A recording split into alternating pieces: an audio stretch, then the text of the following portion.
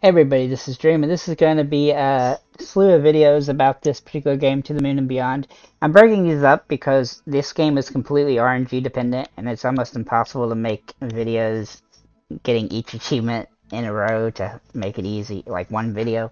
So this particular video is going to be how to get the achievement for building the alien habitat.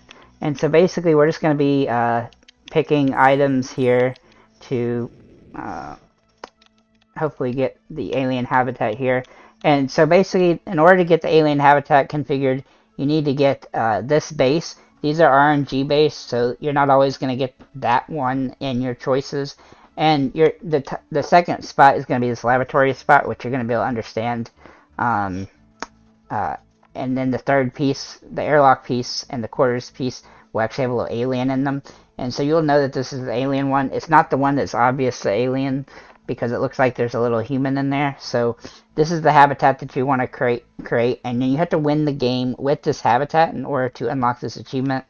And so basically, once you find the RNG gods giving you that, you're just going to pick that particular thing, and you're going to beat the game and unlock that achievement by completing it.